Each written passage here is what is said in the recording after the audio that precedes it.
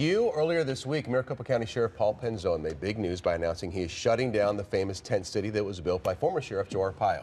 That move got a lot of people talking, and joining us this morning, the sheriff himself, Paul Penzone. Good morning. Thank you for being here. Nice to see you. Appreciate it. So what's the feedback you've gotten on shutting down Tent City? Mostly positive, and oddly enough, some of the criticism more so has come from out of state than the local residents.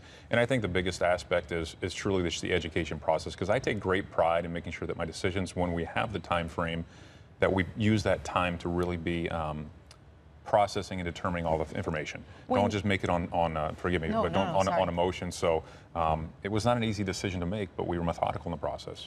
And when you make that point, we remember when you came and visited us right after you had won the election, you had said this was one of the first things you were going to look at, and you weren't going to make any, drastic decisions yet.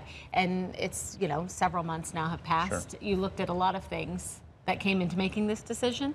Yeah, and not only I, but the executive staff there, let's be honest, I had never run a detention center before I took this office. I had some exposure to it, but I have true professionals in this organization that every day have done that. So the most important counsel was coming from them. And overwhelmingly said, no, this is overdue. We really do need to shut down. This is why. So we went through the process and the data. And at the same time, you're aware, I empowered a third party, a SPEAR committee, to give me their sites. And these are business professionals from different walks of life. Grant Woods was heading that up. And it was a very diverse group. Politically, professionally, culturally, every aspect of it. So I take that counsel and then I make my decision based off of that. But truly, the best counsel comes from those within the organization. All right. One person who did react to this, as you can imagine, was the former Sheriff, Joe Arpaio. Let's listen to what he said about it just after you made that announcement. Sure. A circus. That's an insult to all the dedicated detention officers in 24 years that worked in the tents.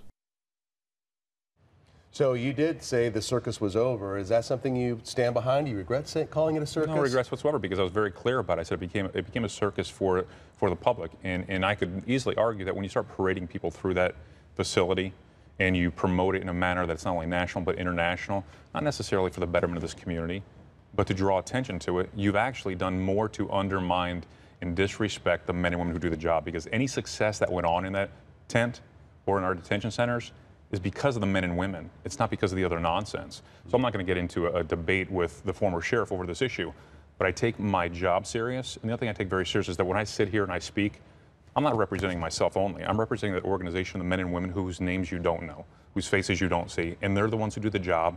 They're the ones who deserve the respect, and they're the ones who deserve the commitment to ensure that I make that environment as safe as possible for them. So, yes, it was a circus atmosphere when we're parading people through it. I don't back off on that because it's true, and the circus is over.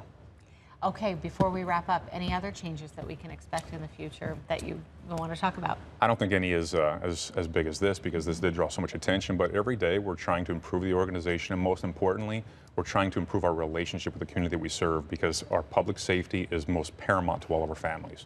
So we have to be serious about the business that we do, and we are.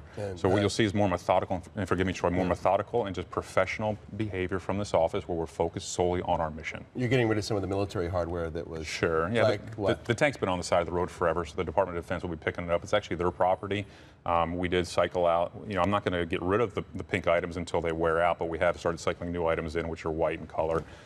So it's really just, let's just be fundamentally sound. Let's be serious about what we do, and let's be very good at what we do. Sheriff, thank you for coming in today. My pleasure. Good to I appreciate it. Always good seeing you. Thank you.